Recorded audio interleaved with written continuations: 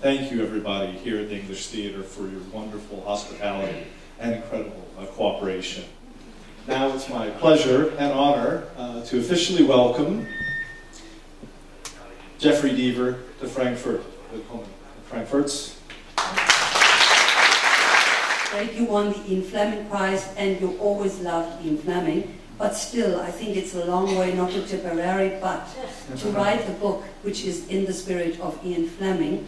So what inspired you, or what encouraged you to write a book about the hero #1, James Bond? Suffice it to say that Fleming was an influence on my early writing. I liked the way he told a very straightforward story and exposed me to many aspects of the world that I, as a young boy in the Midwest, had never known about, and I became addicted to it. You said you had to do a lot of research.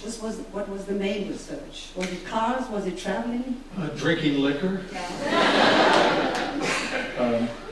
No, I did. With all of my books, I spend about 8 months researching and doing the outline for my books. I don't sit down and wait for a muse to move me. That would not work. I thought I need to go out and find the information, structure the book, and basically give you what I thought you would like in terms of research, which includes getting the facts right, learning about the products that a modern-day Bond would like. Ich will nur ganz kurz Dietmar Wunder fragen, wie gefällt dir denn dein alter Ego im Buch?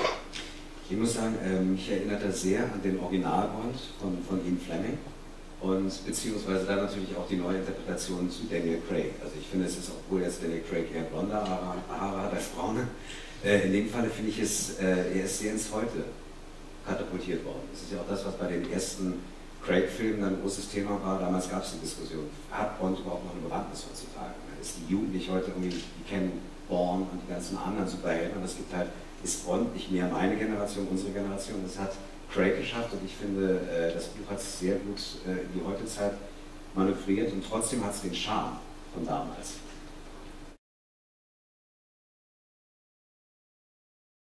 He appears to be a very good man. He runs the largest recycling facility in England, and in fact recycling facilities around the world. We don't quite know what his evil is, what he's perpetrating, but on the surface he appears to be a very environmentally conscious businessman, and has done a great deal of good for the countries where he's located. And it occurred to me that we see villains who are bankers or oil company directors, or they own financing hedge funds. Automatically, they're bad guys. You don't have to say anything more about them. I wanted to make a bad guy who was good for the environment. It starts in Serbia, and I know we all know that for James Bond novels and films, the change of setting is important. So was that very tempting to you and also a challenge? Sure. It was a formula that has to be adhered to. Somebody had to dine in restaurants in Belgrade, London, Dubai, and Cape Town. It was hard, but I forced myself to do it.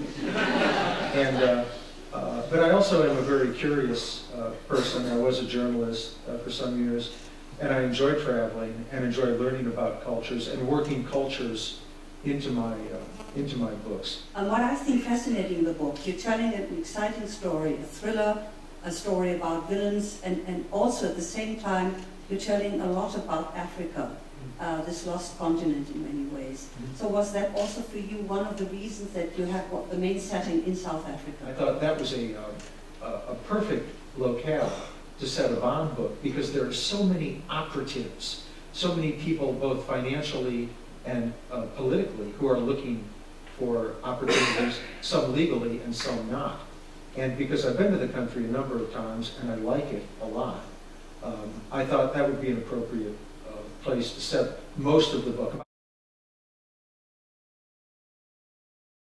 Also großen Filmen, sei es jetzt Bond oder auch anderen großen Werken, ist es oft so, dass es also von Amerika, wenn es ein amerikanischer Film ist, ein Probesprechen, ein Casting gibt und da wird dann halt oft ganz Deutschland oder sehr viele Leute gecastet, um halt den Amerikanern oder Briten oder Europäern oder auch manchmal nur den Deutschen vorzuschlagen, so könnte dieser Schauspieler oder diese Schauspielerin auf dem Originalschauspieler klingen. Bei James Bond war es nun so, dass, also bei Daniel Craig damals, dass fast ein halbes Jahr lang ganz Deutschland wirklich gecastet wurde. Ich habe selten so ein großes, aufwendiges Probesprechen mitbekommen. Dann wurde nicht nur in Deutschland von Sony oder Columbia Pictures entschieden, sondern im Zusammenhang mit Europa, mit sogar Barbara Broccoli, also der Eon Production, der Original-Bond-Produktionsfirma, und ich glaube Amerika hing da auch mit drin, und die haben dann im Grunde genommen alle miteinander konferiert, abgestimmt. Und da gab es nochmal ein Probesprechen und dann irgendwann gab es den berühmten Anruf. Das ist auch interessant beim Synchron. Wir gucken zum Beispiel den Film vielleicht im Vorfeld, aber der ist nicht fertig. Der ist also ein Rohschnitt, ein sogenannter. Und das heißt, wir sehen also den Film entweder nur sehr zerstückelt, sehr auch irgendwie mit irgendwelchen Zahlencodes, damit wir nichts verraten können. Das heißt also, ich sehe den Film wirklich das erste Mal mit der gesamten Handlung wirklich auch erst im Kino.